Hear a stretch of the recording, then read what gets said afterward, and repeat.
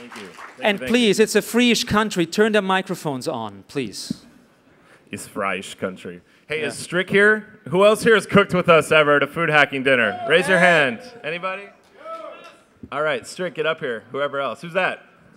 Hey, Tim, get up here. Will you help us pass out dishes? So we're going to do, this is how the talk's going to go. I'm going to talk a little bit about food hacking history a little bit, and we're going to drop our O-Day, which is this food. So we're going to feed as many of you as we possibly can. I think we have enough food for everybody. We made some really weird food for you. And then we're going to demonstrate our software platform, which is called the Food Genome, which is a culinary informatics platform. So first of all, how's everybody doing? You having a good hope? Beautiful. Beautiful. So how many people here have seen Jason Scott's BBS documentary? Right? And Get Lamp. And how many here know that he actually went out for the live-action character of Alf? Anybody? So the interesting part about Jason Scott's BBS documentary, this is a little aside about food hacking history, is it's told, like in a Studs Terkel, it's told by someone who's part of the scene, you know? It's not the one true perspective, it's many people's voices. And I like that a lot. I think 2600 has a similar quality. And the thing that kind of makes me, freaks me out a little bit is, you know, Hollywood telling the story of hackers, and Hollywood saying that, you know, we all look like Angelina Jolie or Keanu Reeves or whatever. They kind of had that influence in the 90s, and that kind of made hackers start to look like that. And I think that's an interesting thing because we have this collective story, but we also all have our own individual stories. You know, this is me when I was a kid at my, you guys can't even see that, can you? Beautiful. Let me see if does that not work? All right. So it's actually sloppy at a screen. Well, anyway, we all have our own stories. We basically, you know, we can get co-opted by the media, we can get co-opted by Hollywood, but we all have our own stories. And so I like to think of it as a white hat versus black hat. How many people here identify as black hat? Can I just see a raise of hand? Yeah, a little applause. Two black hats in the audience. Well, I submit to you that there is a thing such as white hat food hackers, in my opinion. They make books for people like O'Reilly. It's about cooking with Asperger's, and it's all about science and food, things like that. You know, it's all Alton Brown, and there's a little Adrian Lamo shout out at the top. Suck the shit out of my ass, you twitching narc fuck. So that's pretty good. So anyway, people, you know, as we get co-opted and, you know, food hacking, things like that started to get co-opted by the mainstream, you know, they're trying to tell our stories. And so I'd like to tell our story. So I just want a little quick slide. This is the true history of black hat food hacking, all right? And I don't know if you can see Watermelon Girl. She's pretty happy, huh? All right, cool. So, how is food hacking like regular hacking, right? Well, personally, I came up in the hacker scene, and then I started getting into food, and then I started making the food scene look as much like the hacking scene as possible, you know? So we have our BBSs, right? We have the Kitchen Hack Lab. It's a Bucky BBS for recipes and menu development. We have a food hacking wiki. It's a chronicling of all of our food hacking tours. And we have some secret software development BBSs and stuff like that. So I just want to show you just a couple little slides from it. Here's a bunch of, you know, we do our recipe kind of prototyping and software through this BBS software that we've actually kind of created. And it really, we give out accounts to other people that are doing interesting food things, and it's kind of that community. You know, it is a web BBS, no one's really dialing up, but we have this kind of community of people that are doing BBSs and are interested in sharing their databases. You know, we trade the wares, right? We have you know, USDA databases, screen scrape databases, interesting software, things like that. And so that's been one way. We also have hacker kitchens, right? And so as food hacking, for the past 5 years, we've been going on tour. People have been building us kitchens. The one on the upper right is a kitchen that was created for us in Zagreb, Croatia by Container, this art collective that flew us out there and built a kitchen for us in the middle of their art space. We kind of did the same thing at Seabase, actually, during the CCC Congress. There's a picture of our mother kitchen there, the Unicorn Precinct. And as we've gone out on tours to kind of cook with other people in hacker kitchens, we kind of figured out what makes a hacker kitchen. And it's cookbooks, it's equipment, it's you know, soldering irons to be able to fix stuff, make interesting different equipment, and it's also this collaborative experimenting thing where there are people coming into this kitchen all the time. The bottom left one is Lab 24/7 in Bed-Stuy. Take some food, by the way, we're passing out. There is meat in it. If anyone here like meat? Raise your hand. You like meat? All right, meat. So be careful of that. So we have a lot of food hacker kitchens, and the trick about food hacker kitchens is that people have to go there all the time to eat and have this constant creating process. So what else do we got? We have food hacking is illegal, right? So black hat hacking sometimes is illegal, and maybe there's black hat food hacking. So we have here on the upper left, man, are these slides bright enough? What do you guys think? No? Can you see anything? Can you turn the lights down by any chance that are aimed at these guys? Anyway, yeah, because I just want you guys to see this. What do you think? Is that any better? Can you see? There we go. Beautiful. All right. So we have we've done a lot of insect dishes. We've what really been the thing that's kind of inspired us about food hacking is you see this get co-opted into like TV, science, food, and stuff like that. Is how do we go in a direction that can't be done on TV, that can't be done legally? We do dinner parties where people are all in the kitchen kind of cooking together. You really can't do that as a restaurant or as a food cart or anything like that. We've also done a lot of drug-related cooking. Has anyone here cooked with drugs? Raise your hand. Anybody? All right. Beautiful. This up on the upper left is different isohash trials where we basically soaked like mugwort and wormwood and tonka bean, different psychoactive things in different kinds of alcohol, and then kind of boiled them down into tar hashes and made a vaporizer course as part of our meals. We've also used parts of the body for a thing. This is the toe cheese on the bottom left. I don't know if you guys can see that. This is my toenail got ripped off. I dropped my Anyone dropped a laptop on their toe before? It hurts. And so we dremeled that down to make toe cheese out of it. So it kind of flavored the milk, and you can make the cheese on the rind of the toe. And it's a personalized thing. Anyway, these are things you can't have in restaurants, right? And so that really kind of drives me a little bit, too, is feeding insects to people, feeding interesting things. So open source is the nuclear option. This may seem like this is a random slide to put here. Well, we've been working on all this software. There's this thing called the Food Genome, this big culinary brain I'm going to tell you about. And we've been kind of trying to build this big open source food taxonomy. But now all these .com, Web 3.0, 2.0 companies are trying to monetize food on the internet. Google just bought MetaWeb. Did anyone hear that? Freebase? Anyone know what Freebase is?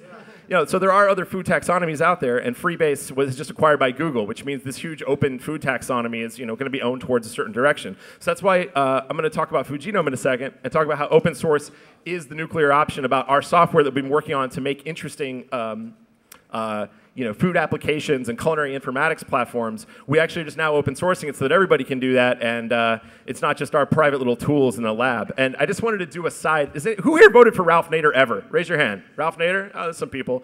Ralph Nader is 70 years old, 74, and he knows nothing about computers. He uses notebooks and manila folders. And I'm talking about open source, and he said, are you for or against open source? I said, well, people seem to co-opt open source and use it to sell things. His idea, which I want to repeat to you now, is it should be regulated by the government in a way where it's like organic, right? And if you go against open source, if you actually don't release the source code, you should be, prosecuted basically for false advertising. Anyway, I think that's an interesting idea that someone who doesn't know how to use computers does it. So we are going to open source this open food taxonomy, which is the Food Genome. So now we're at the part of the talk where I'm going to talk about the Food Genome. Has anyone had any food so far? What do you think? What is it? It's weird. Okay, we'll talk about it a little bit, actually, before we jump into the Food Genome.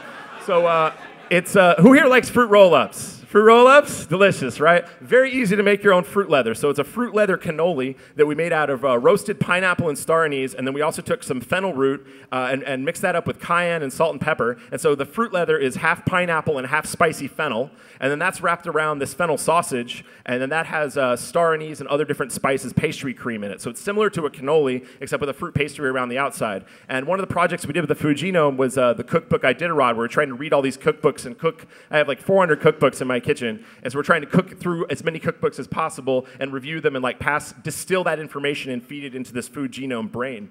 And so we were reading a lot of Indonesian cookbooks, and Indonesians have this thing called a sambal, where they kind of mix fruit and chili and spiciness, and so that's kind of where it's inspired. So these food hacking volunteers over here, just give them a round of applause for making food in front of hundreds of people. Are going to talk, so they're feeding you, and everyone's helping out, hopefully. So let's talk about the Food Genome a little bit. So the Food Genome is a giant hungry brain that scrapes the internet and learns about food. And it basically quantizes food. It has this idea. It's based on the surrealist food game we built called Delicious Corpse. And Delicious Corpse just kind of generated... Yeah, no, thank you. So it's anyone here like surrealism? Raise your hand. Surrealism? Yeah, positive. So surrealists had this game. They did a lot of weird food games, actually. Leonora Carrington used to chop off people's hair in the middle of the night, and in the morning make them breakfast with an omelet with their own hair in it. That's pretty cute. I don't know, for like 1930s, that's pretty avant-garde. I'm sure people were doing that back in the day for other reasons, but like voodoo and stuff. But so we took these surrealist food games. There's this game called Exquisite Corpse where you chop up words and you make sentences out of it, basically, and everyone contributes words. So we kind of were doing that with food.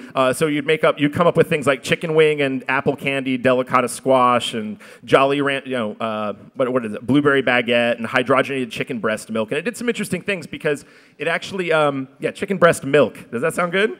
Raw chicken breast blended with milk? Positive? Yeah. Yeah. Chickens don't make milk, but pigeons do. Anyone know that? Pigeons? They do make milk. They have this milk. It's called crop milk, and it's at the back of their neck, and they feed their young with it. It's kind of gross.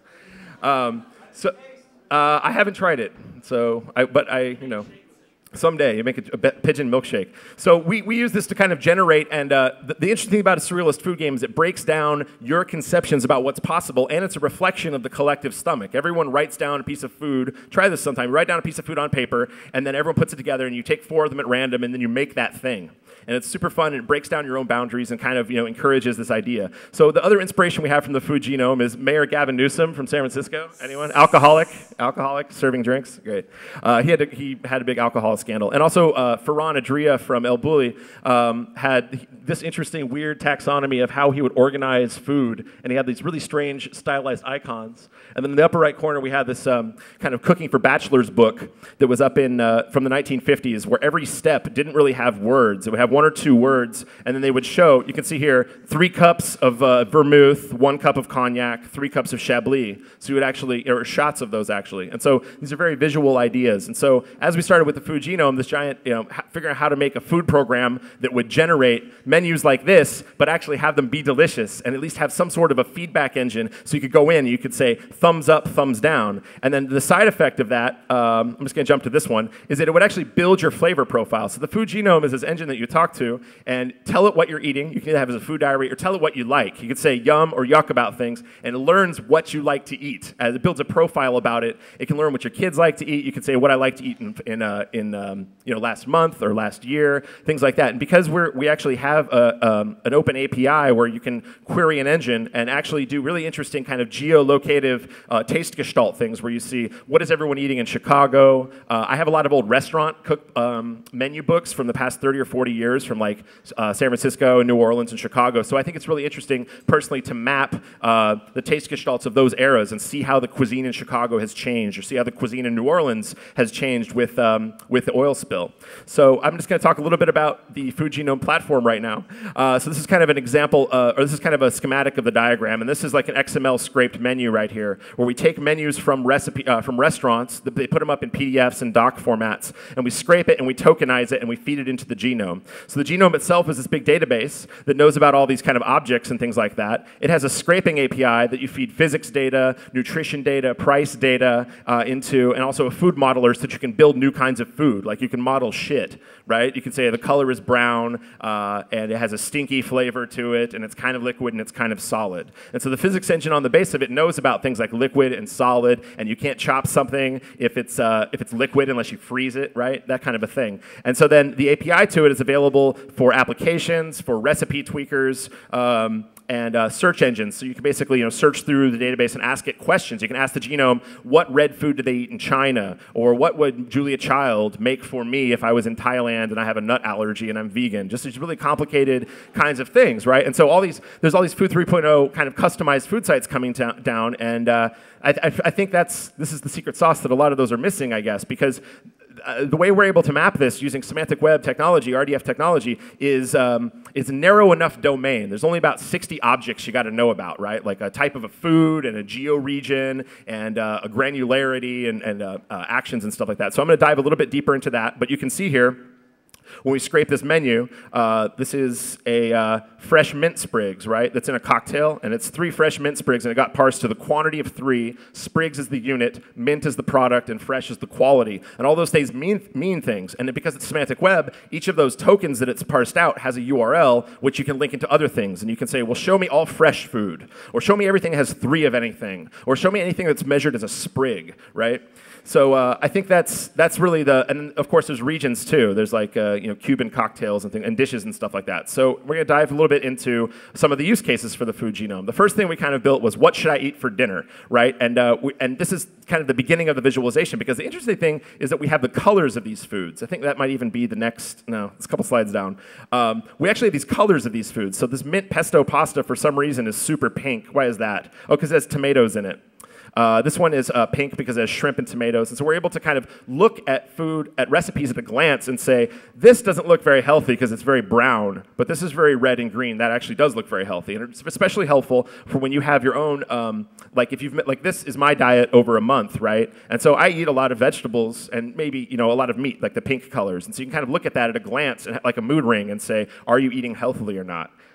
What time is it? 4:04. How's this going so far? Is this all right, you guys? Is it a little fast? All right, good. Because we got a lot more. The next part of the talk, after we kind of talk about the basics of how the food genome data scraping works, is going to be the visualization stuff that we've been working on for a while, and that's the stuff that I think is super impressive. So this is what should I eat for dinner, where you ask everyone wants this as a killer app. You ask the internet, what the fuck do I want, right? I want tomatoes, and most recipe sites will be like, here's some tomato recipes. But if you have the history, you can be like, oh, well, you had Chinese food yesterday, you had Italian food 2 days ago, so we want to take you in a totally different direction. And of course, another important thing about knowing about the yuck is trying to get you to like foods that you hate, right? So we know that Dylan hates mushrooms, right? But we also know that he loves Choco Tacos. But so have you tried Choco Tacos with mushrooms in them? Sounds kind of gross. Let's say he likes Hawaiian food, but he hates green pepper. Well, has he tried Hawaiian skewers with pork and pineapple and green pepper on it? It's a way to get into to try and have this little step that helps you like the food that you fucking hate, right? And I think that's especially good for kids and stuff like. Who here has kids? Anybody? Kids? All right, good. Everyone has kids these days. It's great. So then we have allergies as well. You're not only learning what you like or what you don't like, but also what you're allergic to. You can say, I don't care for green peppers so much, but peanuts will kill me. And because we have this, yeah, what's up? Oh, you don't have to pass out one plate per person. Just keep hold of the plate, I guess. You're not passing out one plate per person. Right? Anyway, just talk to just. Yeah, leave the empty plate at the end, is what Veggie has to say. Give it up for the death vegetable, ladies and gentlemen. All right, passing food out. Beautiful. Death vegetable also knows how to hold a cleaver. All right, that's scary. Okay, so we talk about allergies a little bit, and because we have this international database, right, that knows about the taste gestalts around the world, we have a big language lookup table and stuff like that. This is an app that our friend mocked up for the iPhone, which is Peanuts Will Kill Me, which is whatever country you're in, right, you want the language to say peanuts will kill me in whatever language the country is. You don't want to have to. Does anyone have to go to another country and explain how vegan you are, right? And you go to Germany and they're like, so. Or Mexico as another example. All right, so as we started scraping all this data, we basically scraped hundreds of thousands of recipes off the internet and started modeling them and looking for similar things that were among them. And so then we started talking about how to organize the foods. There's this whole periodic table of condiments ideas where what are all the different ways that you can group different kinds of foods? So here's how we actually did scrape this recipe. I'll just go through the thing really quick. So these fields right here are the recipes, tags, ingredients, and directions. That's basically every recipe has that. And you can, you write a personalized scraper for each recipe website that you're grabbing. 100,000 recipes are 30, 40,000 per website usually for the big ones. And so you grab the recipe, you know about the ingredients and the directions and the tags, and then we're actually able to scrape them using these components, buckets, and statements into making, this is our first recipe tweaker prototype we made, which is French onion soup, and you see that it detected that it knew that it was France, and it was onion, and it was a soup. But onion was the main ingredient, French was the region. But if you click on France, which doesn't work anymore, of course, on our software, and then change it to Morocco, it would change it to a Moroccan onion soup. And that would figure out which of these ingredients was French and replace them with Moroccan, so it would add like cumin and orange zest, right? Or you change it from French to Italian onion soup and it would add, hella herbs and, whatever, mark or something like that. And onion, you could click on onion, change it to butternut squash, and make it a butternut squash soup with the same ingredients. Or change it from soup to a souffle, and it would change, kind of using these same ingredients, and be able to use these visualized processes would all change to make that different thing. And so the way we were able to do that in this prototype level was by scraping these ingredients and directions into buckets and having statements. And the buckets and statements basically work like, you chop garlic and you put it in a pan, right? The pan becomes the default bucket. And then you add wine. And then the statement, you're parsing the recipe, just the prose of the recipe, and you know that you're adding wine to the default bucket that was last defined. So it has a null in that field. And then you would say heat milk and then combine the two. And so it kind of know which of those were buckets, what equipment was being used, which products were being used in each step. And so this is kind of just an example of how that pipeline works. And then we're able to kind of super group the recipes and components. Components are super important. Like wet versus dry. Who here bakes? You ever make a cake? Right? All right, muffins? Anyone muffins? Muffins, anyone? So you have the wet and the dry components. And so our algorithm is able to detect, well, this is the vegetables, and these are the herbs. This is the wet stuff. These are all used in this step. This is the frosting for a cake, basically. So the also thing we're able to parse is geographic content. And so we basically built a geotaxonomy of food, right? So it's not all countries in Asia. It's just all the countries in Asia that have distinct cuisines. And I'm sure we're totally offending people. And I think that's another idea I want to talk about, actually, is according to Indian food, this is a good pairing. According to Indonesian food, this is a good pairing. But it's all according to the food genome, or according to this cookbook. Those are the idea in semantic web, is the idea of contexts. A semantic web statement is a subject, predicate, object, right? So you'd say tomato is a key ingredient in Italian food, and the context is according to Mario Batali, right? Or according to, or maybe it's a canonical statement. And so all the statements in the food genome are either canonical if they're real things, like celery seed is a part of the plant of celery root, and celery seed is a part of the plant of celery. Those are like kind of canonical fact statements. But then there's also context statements where you say, according to Persians that live in Los Angeles, right, rice is a Persian food. But according to Iranians that live in Iran, you know, that's a Tehrani food because that's where the rice is. Bread is everywhere else in the country. And so you'll be able to see from these different kinds of perspectives. And then the whole point of this is to, oh yeah, here's a tokenizer. So here we have a recipe here for Jamie Oliver's minestrone soup, right? And so here it's parsed down this display in a large stock pot over medium low, and it's parsed out all the buckets. It knows that there's a large stock pot. It knows all the ingredients in this step. It knows the actions. It's figured out that you're sauteing, you're chopping, those kinds of things. And it also it's able, one of the things I don't think I mentioned was the slider technique, which is, I don't think in this thing, where you're able to kind of have a slider on a recipe and tweak a recipe and say, make it vegetarian or make it vegan or speed it up, right? I don't want to have to make roast garlic. I'll just put the chopped garlic in, right? And so just a way to like kind of tweak a recipe and make it cost less. Just those are different parameters that you're able to tweak once you kind of quantize this recipe. So here's kind of how our tokenizer works a little bit. So we have things like, 2 tablespoons of minced garlic, and it says that's a quantity, a unit of preparation. It detects articles like or, non-alcoholic as a quality, unrefined as a quality, preparation is sliced. And so it basically parse through each of these lines, try and find unit or quantity first. And if there is no unit or quantity, it's always each, because you have a recipe that calls for orange, right? So what does that mean? So we have this physics engine on the back end that I'll show you on the next slide that knows what, if a recipe just says orange, it kind of knows what the proportion of the recipe that is. And then it identifies the other types of tokens, interprets grammar stop words, and it has to resolve type conflicts like cloves of garlic. Like 2 cloves of garlic. Is that cloves the food, or is that cloves the unit? Right? How's that going? Beautiful. All right. Nice job, everybody. What do you think of the food? Is it weird? What do you think? Is it good? All right. Beautiful. Thank you.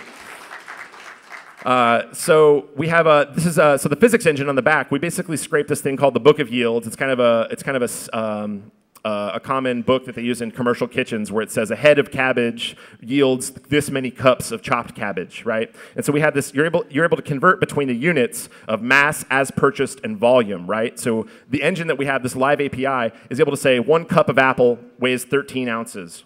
Right, or 1 onion weighs that many. 1 pod of cardamom is 0.37 grams, and that's an important. Every recipe website or conversion or even USDA website has this algorithm and lookup table with all of its special cases, and so we're kind of making this public so that people are able to convert these things if they want. As purchase is a unit that's used in restaurants a lot, like a case of bananas, right, or a clove of garlic. It's something that's neither mass nor volume, but has a mass and has a volume. So that's kind of interesting. Oh yeah, this is also, because this is horrible graphics, I take full responsibility. All the beautiful graphics, by the way, are done by Jules, the co-chef. Give him a hand. Jules right there. We'll give him more of a hand once we show the beautiful graphics. Here's the shitty graphics that I made. This is me eating. This is me charting the lifeline of how dead a piece of fruit is, or a piece of food is that I'm eating, right? So the top one is salad dressing. So salad dressing, when you create it, is this point right here. The black pepper is alive for a while and then dead while it's dried. Mustard, same thing. Onion powder is alive until it's dried. Rapeseed oil is harvested and dried. Egg solids are alive and then dead. And they're all dead when you mix them together and make salad dressing, and then it sits on the shelf forever and you eat it. Compare that to sourdough, right, where you have a starter, which is a live part. This green line means it's alive. It's an alive part of the food that you mix in, and the wheat was alive for a while, and the sugar was alive for a while, but the thing that you're eating is dead because it sits on a thing for a while, and the cooking process actually consumes it. Compare that to miso soup. Who likes miso soup? Everybody? Yeah, miso! All right. Miso is alive when you eat it because you're not supposed to boil it, right? So miso is this living, culture that grows on soybeans and different kinds of starches. The green onions were alive for a while. Bonito flakes and seaweed are kind of good for you because they've been dead for a long time, but they're dried. A lot of Japanese cuisine is a lot of dried food because of the seasons there and harsh winters. And so when you make the miso soup, you're mixing these dead things in this alive thing, but it's actually alive and it puts it into you. So I don't know if you ever eat, who here likes turkey? Turkey? Delicious turkey. You ever eat turkey and go to sleep, right? And you're like halfway through the day? Well, I have this friend who only eats, live food during the day, like salads and stuff like that. And those are enzymes that you're putting into your body so that you have the energy for the rest of the day. If you're eating dead food in the beginning part of the day, your body has to exert energy to generate those, to generate enzymes to break down all that stuff. And so I think it's interesting to kind of quantize how alive the food is that you're going to put in your body. This is kind of a description of what I just said. Awesome. Yeah. Who here's vegetarian? All right, let's put some vegetarian ones out there. Beautiful. Can I get a vegetarian to come up and take these and share? Yeah, some vegetarian come up and pass it out to the vegetarians. I'm sure you know the secret handshake, right? See, vegetarian, it's a right angle with a carrot. Okay, so let's also talk about quantizing. Who remembers sentence diagramming in high school or junior high? It's junior high, right?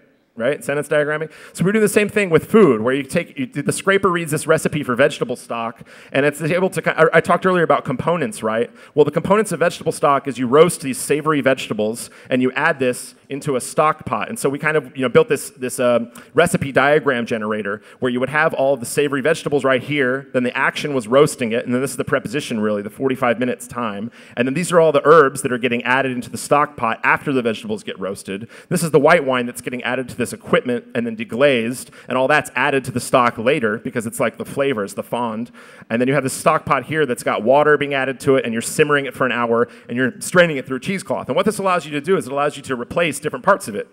And you say, well, I actually want to put some fennel in my product or put some beets or whatever. We're like, okay, well, that's part of the roast vegetable part. It goes in here. Or you say, okay, I have some basil. You're like, okay, well, that goes into the herb component list right here. Or you say, well, I don't have a cheesecloth, and it kind of downgrades using our taxonomy to pantyhose or strainer or something like that. This is kind of a longer one called rhubarb syrup, where you're dicing these chunks, and one of the prepositions that's interesting here is thick syrup consistency, right? You're boiling this down for this amount of time or a thick syrup consistency, and then removing it from heat and adding lemon. And what lemon's doing here is adding acid, so of course if you don't have lemon, you add a little bit of apple cider vinegar and things like that. So kind of visualizing the food this way helps you think about what replacements to do, and also kind of what all the buckets are for this stuff. So now we'll talk a little bit about the colors of food. So this is early part of the genome graphics that we kind of started measuring what are all the colors of all the food that we have, right? So here you have like ahi tuna and apple and banana and beets and beans and stuff like that. And then here's kind of an idea. This is Chris's food that he's been eating. It's all gray because he's only filled up his personal food genome a little bit. But this is cremini mushrooms. And I really think that's important to look at the color of the food that you've been eating before you eat it, not after you eat it, because mine's a little red and brown, if you know what I mean. And to basically be able to look at all these people's food genomes and say, this person's not very healthy because they have some tomatoes and things, but they're eating a lot of white food and a lot of brown food and a lot of yellow food, like oils and stuff like that. So I think color is an important part, especially with kids, like how to think about food. Now we go into the trippy food mandalas. What do you think of that shit, huh? Another hand for Jules and the trippy food mandalas. All right, so the trippy food mandalas, this is the history of food, and the middle column is this is some Dr. Seuss truffle-a-tree shit right here, right? It's how diverse your cuisine it is. The cuisine that you eat. And so we're able to map different corpuses. Now that we've used the food genome to scrape these and we know about the context and we know this is a corpus from allrecipes.com website, this is a corpus from this cookbook, this is a corpus from this person's Twitter feed, we're able to kind of visualize those and be able to say things like, well, recipes. So this is a recipe source for all the antipasto recipes on allrecipes.com. And a lot of them have red bell pepper and ice. I think there's a further filter on this. And this is all the sub-antipastos, right?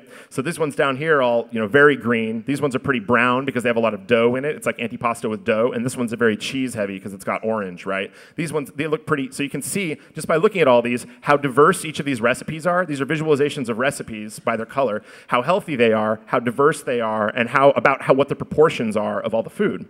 So that's kind of cool, huh? It's like little percentages or whatever. This is actually for regions of cuisine. So given a corpus of recipes, these are Chinese recipes, these are Japanese recipes, these are Indian recipes, these are Korean recipes. So you have like a lot of onion and milk and rice and shit in the Indian food versus Singapore and Thailand. So you're able to kind of look at these cuisine types by region and say, oh, this is different than this cuisine, and maybe this is a little more diverse. Like Singapore, I mean, also it's kind of reflective of how shitty our recipe source is, that the Singapore recipes aren't more diverse than Japanese food, because Singapore food is actually pretty diverse. So that's interesting. We're able to use these food mandalas to look at recipes, regions, and compare your diet over time, right? So this is, day 1, day 2, day 3, day 4, day 5, day 6, and then it kind of, gets these extra little layers here of this column rising up. And it's because it's by quantity, because it's by percentage of mass, it's interesting because a lot of the stuff that builds up at the tip is like herbs and spices and things like that. All right, we still have a beautiful, plenty of time. It's almost 4:20, everybody, just so you know. All right, so this is a measure of my food over time. So then we paid my friend Chloe, who's an amazing anime artist. I should even just look at her website, right? Or our website, foodgenome.com. She just drew every food, right? She drew about 500 of the main foods.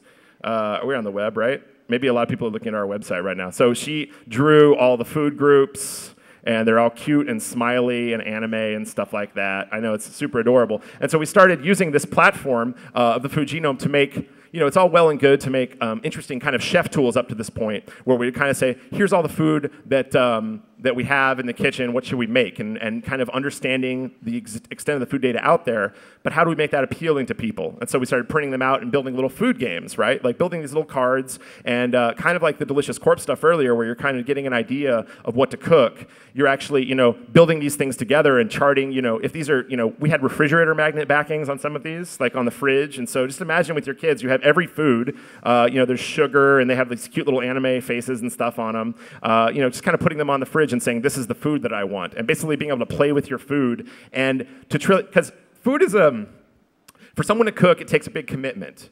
And there's games out there like these virtual restaurant games in Farmville or Cafe Land or whatever. Those are kind of interesting, but they don't actually, translate into, maybe they do translate into real life. I haven't really played them very much. But I think the challenge here with the Food Genome is to use that as a platform to build these food games on it that actually do affect how people see foods and give them different ideas for things. Like if you ever play Scrabble, you have a bag of chips and you just reach in and grab some letters and build dirty words and stuff like that, or refrigerator magnets. You can do the same thing with food, where you're just grabbing two things and you say, oh, lettuce and balsamic vinegar. That sounds good. What else goes? Okay, not this, not this, not this. And it's a lot easier than going to a market for some people, because a lot of people don't have markets to go around to. So who remembers Shanghai? Everyone loves Shanghai, right? Beautiful. So we started looking at how to build food games that kind of instill in someone this idea that you can play with your food and that you should break down your barriers of what you expect. And so we take these tiles from Food Shanghai and start looking at pattern matching just among it. And you say, well, these are, when someone's playing this Food Shanghai game, they're looking at it looks like a lot of visual noise, but there are these patterns that you're detecting. And the patterns are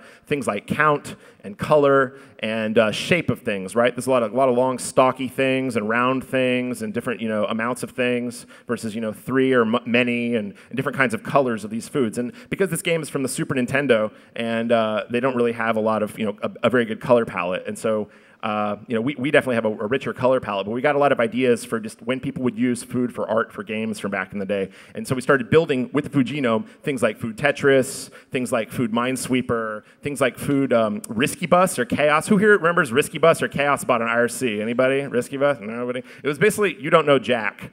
And we built this, Jules built this chat bot, right? It would have a new game and it would say, hey, the current game is tomato and basil. You're all logged in. What is your good idea with tomato and basil? And so you message the bot and you say, well, I would make a tomato basil milkshake. And someone else would say, okay, I would make a tomato basil casserole. And they would post the results and the people would vote on these things. And so it's kind of a mechanical turkey, if you will. This head-to-head multiplayer food Twitch game that helps you kind of because that's really the key about having an algorithm that, like the Food Genome, is it needs human input. It needs people to go in and say, this is gross, this is good, this is gross, this is good, or this is gross to Europeans and this is delicious to Americans, right? And so we were trying to build these Twitch games that are these ideas of how to take this fire hose of food data that's coming in on the existing Food Genome website and the Twitter bot, where you're messaging the Twitter bot what you're eating and building a food diary, or you're just going in and teaching it, I like this, I don't like this, and trying to make sense of that in a really simple kind of like Tetris-y Twitch game kind of idea.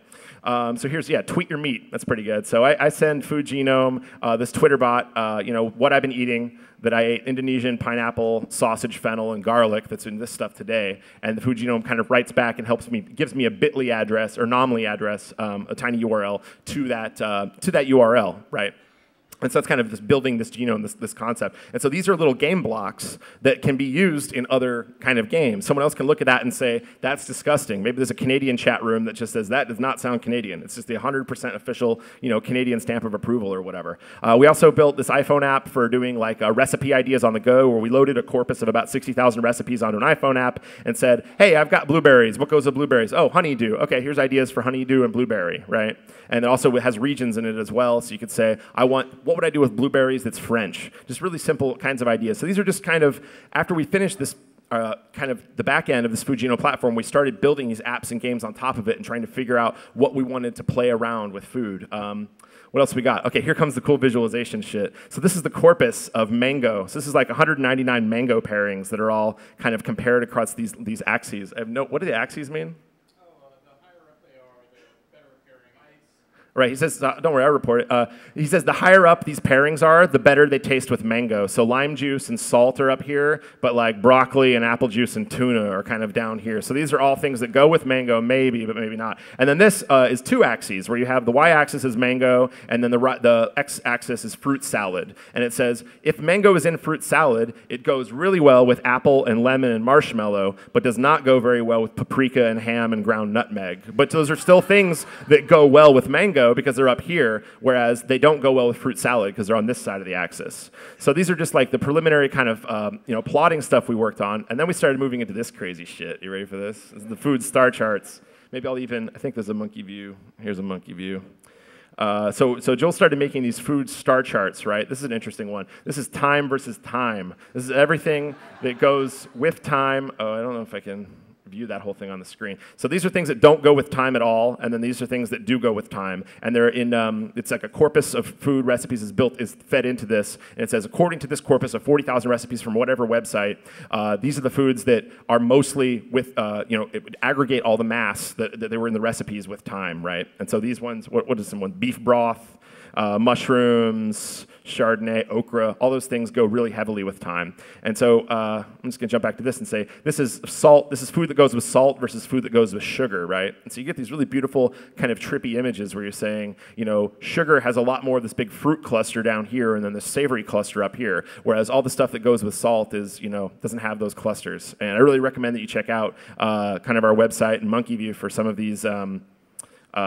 these images, because they're fucking gorgeous, where they're just different ingredient pairings, and you can just zoom way in and kind of explore them, kind of like star charts. And we have an open API for visualization where you can grab these and you're really just requesting what goes with this, weight them, and what are the colors of these food.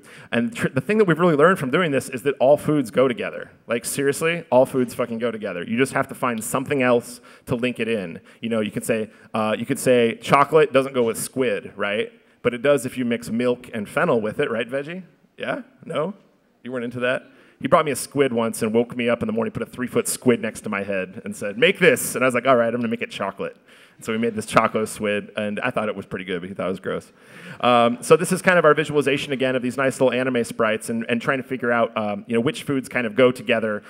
So we have, but foods go together according to me, according to my kid, according to the country of France, according to the country of France in the 1800s. We have all these different contexts and recipe sources that allow you to kind of figure out what your angle is. And you can say, chocolate doesn't go with squid, except for this one really weird British recipe from the 1600s or something like that, which is before they had chocolate, which is trippy. All right. So then we started also using this API to build, Jules and Elise made these.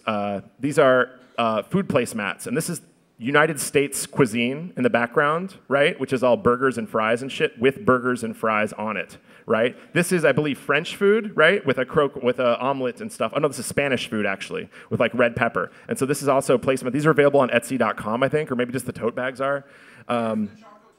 Where's the Choco Tacos? We haven't actually added that to the genome yet. Sorry, you can be the first. You can be the mayor of Choco Tacos.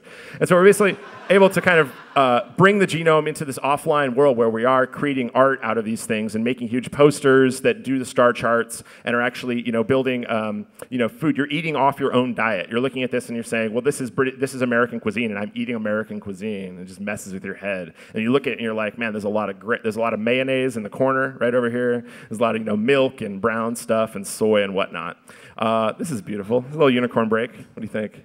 So we live at a hacker house called Unicorn Precinct 13, and we've been doing these dinner parties for the past 2004, 2005, where 5 to 35 people come over, and who here has cooked with us before? Tim, where are you at? Dylan, everyone? Yeah, all right, beautiful. So people all come over, bring in groceries, or chip in for groceries, and we all cook together. And I have all the crazy science equipment, because I worked at the Fat Duck and trained in molecular gastronomy there, so liquid nitrogen and the vacuum pumps and all that shit. And I'm kind of over all that stuff, but it's just fun for people to come over and kind of play with that. And so at the Unicorn Precinct, we have these dinner parties where people come over, and we all kind of cook together. And it's different than working in a restaurant, or it's different than going to an underground cafe, because we have this anarchist sensibility of there's the head chef who isn't going to fire you, and you're not trying to execute their vision. It's like an anarchist pirate ship. It's like, follow me to certain plunder. What do you want to make? Oh, okay, congratulations, you're the pirate captain now. You should take over. Like, Tim should make some pork loin stuff because he brought the pork loin. What do you want to do with it? And it's this idea that cooking, similar to programming, is a very collaborative art, and you're making something in the kitchen with a bunch of those people. And so we took this on tour a couple times.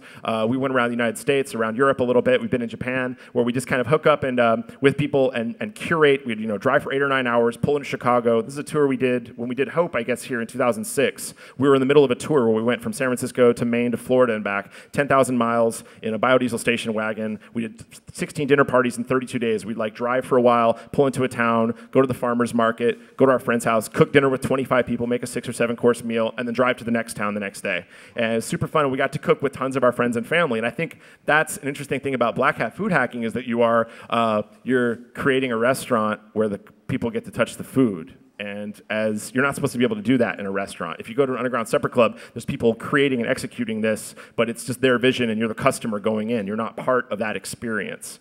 So this is kind of a big mosaic of all the food that Chloe drew for us. You should check her stuff out too. I especially like this weird kale thing up here that's in the unicorn's hair, and then the little creepy lychee hanging up there.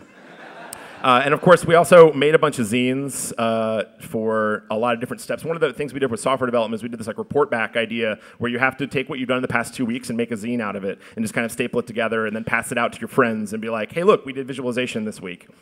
Hungry. I don't know what the goat feed is for. It's kind of a weird slide, but I'm hungry. Just from talking to you guys. Let's get talking about food. This is the Hope Zero Day. So Jules made this stuff. I helped out as well. I made all this fruit leather. I was blending all the, I roasted a bunch of fennel, but then that was too dry, so I had to put some parchment over it so it would steam and would keep some of the moisture inside of it. And I tossed it with olive oil, salt, and cayenne, and then roasted that, and then took it out and blended that with some pineapples. I had poached the pineapples, just kind of cooked them down by themselves with some star anise, and then I blended that together in the Cuisinart and kind of spread it out 1/8 inch thick on cookie sheets and did them in the dehydrator, and then rolled them up after about 12 hours of dehydrating, and brought them here to Hope. And then I brought some sausages from San Francisco as well that were cured so that you guys wouldn't get food poisoning. You're welcome. And then yeah, have some, man. Do you want some? Yeah, beautiful. That's my egg guy right there, Tim. He brings eggs over sometimes. And then Jules made these different pastry creams with different kinds of spices in them and stuff like that. So it's like a star anise pastry cream. I think the other pastry cream was like bay leaf and cardamom. And this is just this, I don't know, it's just fun to cook for a bunch of people and to have it on stage and to have something extra instead of kind of going up here and trying to sell my book or something like that. I don't have a book, but trying to sell a book and kind of describe something to you. It's, I feel like you kind of get what we're talking about a little bit about the direction that we're going in as far as like cuisine goes. So that's, now I'm just going to say, I've described you the Food Genome. We are open sourcing it, making the source code available. It is a platform for other people to make food apps and food games. So if you have any ideas, please get in touch with us. Please Twitter with us. Talk to us about food. Tell us what you've been making. Make that a part of the dialogue of the hacker community. Just tell your own story because people always say, I'm not a cook, but how long have you been eating? You've been eating for decades. Everyone is an expert on what it is they like. Don't be afraid. And that's the end of the talk. Thanks very much.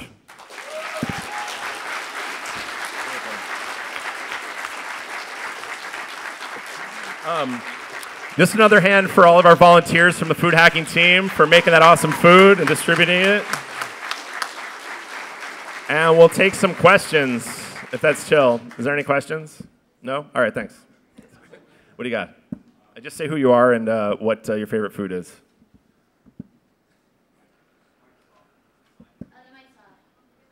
Is there a switch? Try the back mic. And the talk, I really could even go into more stuff because we have these BBSs of all this kind of weird food. Is anyone here? Actually, I'm just going to go into one more thing. Does anyone know about Rotten.com? Anybody? Rotten.com, right? Yeah, Rotten.com. So we did this dinner for Rotten.com, some sort of anniversary, and we tried to make the most disgusting food possible. So this is I think blood. This is black custard, where we took pig's blood and mixed it with. Let me see if it'll zoom in. We took pig's blood and mixed it up with cream, and then kind of made a little custard. It's like half and half pig's blood and cream. And let's see if this loads. Here we go. Okay, this is black custard. So it's pig's blood with cream in it, and then we chilled it in the fridge, and then put a little sugar on it and torched it. And it was like cold blood milk, and then the scab was on top. And so you taste it, and it tasted exactly like a scab. It's pretty awesome. We also did durian fruit ice cream, which tastes like nastiness. What else? We also did black, kind of made like a black olive oil. This is kind of good. Black cod poached sous vide in its own in black oil. So it's like a fish in black oil. So how do you make black oil, right? Well, you can't. It's just black olive oil, right? But how do you get a black olive oil? Well, you just you get a bunch of olives and you blanch them 4 times to get rid of the brine flavor out of them, and then you blend them. You dehydrate them so it gets all the water out of them. Let's see if I can load it again. Oh, it might be off the internet. And then here we go. It's on now. You blanch them 4 times. You take the olives out. You dehydrate them to get all the water out of it, and then you just have these fatty, fat solids of olive, and you blitz them with just olive oil, and it turns it black, right? So it's this evil black, but it tastes just like olive oil, and it's kind of nice. So it's like oil spill. All right, what's a question? Who's got a question? All right, so can you make that software? Does that software let you take the food genomes of, let's say, the whole family and figure out recipes that everyone's going to like? Yeah, I should have said that, huh? Yeah. Yes. Okay, that's very cool. Yeah. So what's your favorite food? Well, I can't have it that often, but a really nice roast beef sandwich. Yeah, we didn't really touch much about the diet stuff, but we also know what food's vegetarian, what's vegan, what's good for celiacs, what's good for diabetics. We have an API for that where you can feed it like lasagna, and it suggests replacements for things like that. And I think that's a key thing, is especially with families where you say, well, I've got these 4 kids, and maybe there's a stupid cell phone game that teaches the kids what to put in the foods that they hate, or that they already had, or that they don't like, or that they want to try, or that are interesting. Hopefully they're all cute and anime looking, and then kind of generating recipes based on that. So, yeah, what do you got? This is very similar to the previous guy's question, but it's actually the opposite. If I have a whole bunch of different food and I don't know what to make from it, is it possible using your API or an application that myself or someone else could write and say, how do these go good together? Which one of these could I put together, and what could I even make? Yeah, 100%. So it's like so a lot of the recipe websites are doing that now in terms of it's just a search. You say, I have salt and bread, and it says, okay, make a salt sandwich or whatever it tells you to make. I haven't found one of those yet. Do you know of one that does that? They all suck. Exactly. I think, I don't know, there's a bunch of them. Just search for, let's see, there's, what is it? I don't remember all the names, but I think the interesting thing about ours is that it learns what you like and what you have and haven't had, and in addition to that, we have some weird prototype software that's actually use it for creating weird dishes and just kind of suggesting strange dishes and strange combinations of food versus figuring out the ones that we know that they already like. And so we can look at you and say, well, you're vegan and you hate pasta, so these are some foods that you would like. It's kind of looking at the whole. It's very similar to Amazon or Pandora, where it's saying people that, you type in all the food that you've been eating, you've been eating a lot of Chinese food, you've been eating a lot of sandwiches, and it says, well, here's food that you would probably like because other people who also eat these things would like these things. Mm-hmm. So yes, you can query the stuff that's in your fridge, and it can tell you these are recipes you can make out of those. Mm-hmm. Okay, that's fine. Thanks. Right. And what? Oh. I got a question. What do you got? I don't have any myself, but I'm curious. A friend of mine is Jewish. So can you put on restrictions for kosher or Muslim? Yes, we have kosher, halal. What other religions do we have? It's part of the world taxonomy. If you go to Food Genome /region, there's like all the continents, and that we might be super slow because of everyone hitting it, and we suck at scaling. Someone should rewrite our website for us. That'd be awesome. Yeah, there's a religion taxonomy that allows us to, that has like Buddhist food, kosher, halal, all that stuff. Okay, so one more though. Is there any and suggest replacements for those things. To say, to make this lasagna kosher, take the cheese out of it. Sounds gross. Is there any ability to expand this into something like mixed drinks or whatnot? Like to get different ones from around the world, people posting what they like, just weird things that people try together work? Yeah, so the question is there any possibility to expand it into mixed drinks? Yeah, we have a lot of mixologist friends who feed us their data. I think the other interesting thing is feeding a chef's au revoir into it, feeding all of Julia Child's cookbooks versus just one Julia Child, or all the chefs that are in a city and say, according to Thomas Keller from the French Laundry, plus McDonald's, what would he make for me right now? By the way, I'm vegan. And by the way, beef tallow gives me the shits, so don't mix it in with something. So yes, that is yes. Next person. Yeah, is there a way to filter out according to, I want to set my diet according to the tools I have? For example, I like to play around with my food, but most of the times I only have like a frying pan and a fork. Right. Yeah, that was one of the early, so we have equipment lists. You can basically build a kitchen object, and your kitchen object is all the stuff that's in your kitchen, the food that's in your kitchen, the equipment. So you could say, I'm camping. I just have a Dutch oven and a river. Right? And it's like, all right, well, you got to chill the pasta down, so put it in the bag and put it in the river. Do you have pantyhose?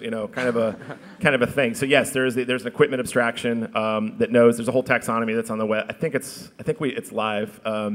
That understands the equipment that's in your kitchen, and also indeed the chefs that are in your kitchen. So a kitchen like ours, the Unicorn Precinct, you have chefs come by, and you could say, given all the chefs that have been in our kitchen the past year, what will we make? And based on our equipment in our kitchen. What equipment do you have in your kitchen? Frying pan? A frying pan, maybe something to stir stuff in, and a cutting board. That's basically it. Really. Right. We should get a knife for one. Right. And, yeah, no, that's yeah. So you feed it. It's the same thing. It's just I talked earlier about there's 60 different objects. Basically, one of them is equipment, and it has all the sub equipments too. So you can say spoon or slotted spoon, soup spoon, all that other shit. All right, thanks. Yeah. Yeah, as I was going back to my seat, I realized I had a couple other questions. What's up? So how do you encompass the memes that are kind of outside of what you're describing in your taxonomy? Like, for example, modern font software deals with things like serifs and kerning and what happens when certain letters go together. So, for example, let's say you want to make that black olive oil, or you want to make cookies that are either crunchy or soft, but have similar ingredients, but you just treat them differently. Right. Or if you want, or like my grandmother taught me how to make crepes that have a handle on them by just pouring a little differently, so there's a little bump on it, stuff like that. Rephrase your question. Okay, so how do you, so the kind of stuff that's outside of a recipe, that's outside of just ingredients. Right, okay. Yeah, so that can drastically change. Yeah, it's a hard thing, and ideally we set off as being this. Our ultimate goal is to be the programming language for the replicators on Star Trek, right? You go tea, Earl Grey, hot, and it fucking makes your tea, and it's Earl Grey and it's hot. But how do you oversteep it? Do you steep it? So we hopefully break it down to that level where you are as far as the techniques go. But yeah, as long as you can find, it's also interesting because of the main language that we started in was English. It's not a very good culinary language versus like say French or Chinese, which are these huge ancient mother cuisines that have specific words for what you just said, adding a handle onto a crepe or skimming scum off the top versus skimming fat off the top. These are different words and different concepts. Whoa. And so I think we didn't really touch on that. There is this internationalization aspect where you would be able to, if we brought in a bunch of Brazilian food and a bunch of Chinese food, be able to ask it, I live in China. I speak Spanish. I want to, I want to go to the store in China. I need the words of the ingredients. I need the recipe in Spanish. It's just, this idea of kind of changing the internationalized things. But I think that's a trick about having different concepts. But yeah, I don't know. It's such a narrow problem domain that I think that's a solvable problem. Like, how many terms are there? How many special, a shake? We have a pinch, right? A pinch is like a 16th of a teaspoon or something, right? So we can take these colloquial terms, but because they have contexts, and they say, well, this is from the 50s, this teaspoon is from the US 50s versus a current teaspoon, or from England. And so you have these different ideas that the different units of measure are different in different regions as well. So, well, another example was, you probably know this better than me. I don't remember the author who wrote this, but there was a 15-page how to fry an egg, which involved how to bring up the chicken and what to feed it during all those years and so forth. We're not trying to be the editorial solution of getting rid of all recipes, and we're just trying to think of how many recipes there are on the internet, and there's about 1 million, and we just want to raise it by a factor of 100 or something, and make tons more and like mutate them all. And if you look at a recipe, there's always secrets that you're not actually doing in the recipe, but it should at least give you, recipes are a small part of what the food genome is, because it's about the pairings of that recipe. It's taking that recipe out and saying, well, this recipe has meat and herbs, right? And abstracting it out so that you know that that meal you had yesterday had meat and herbs, and it's time for you to have something that's just vegetables and herbs because you already had meat, and you set this threshold that says you only want to have meat 2 or 3 times a week. So I don't think we'll ever get rid of editorial recipes, but we're trying to quantify as much as possible. I guess and you can add more objects to it. The whole point, I'm just saying, is to leave room for expansion for that kind of stuff. Yes. So. Yeah. Hopefully, it's just woke up. It's a brain. It'll hopefully learn more if people really teach cool. it. Thanks. Hi. This is going to sound really random, but I recently signed up for this thing called 23andMe, where you spit in a cup and they give you your genome, and they give you raw data back to you 8 weeks later.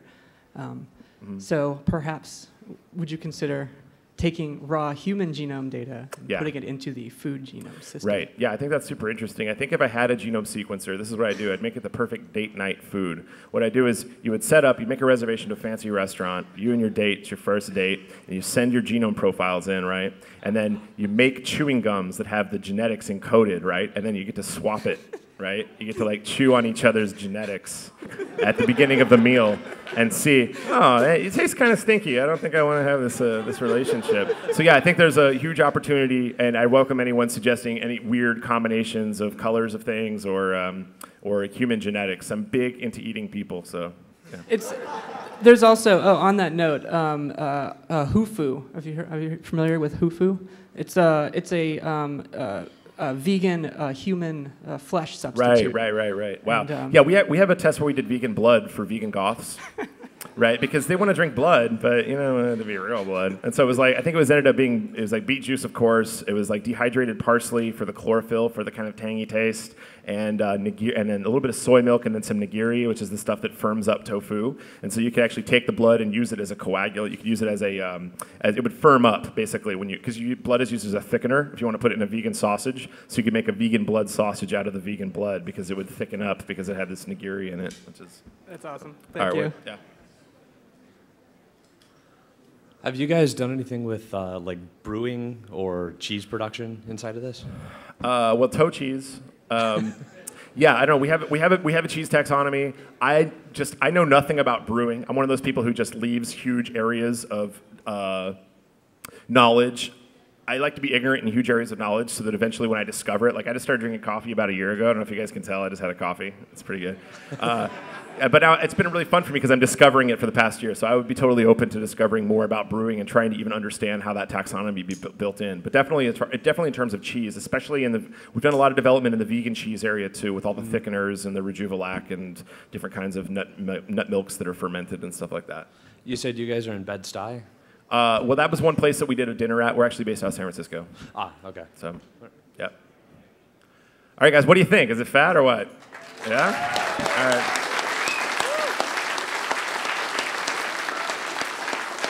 All right.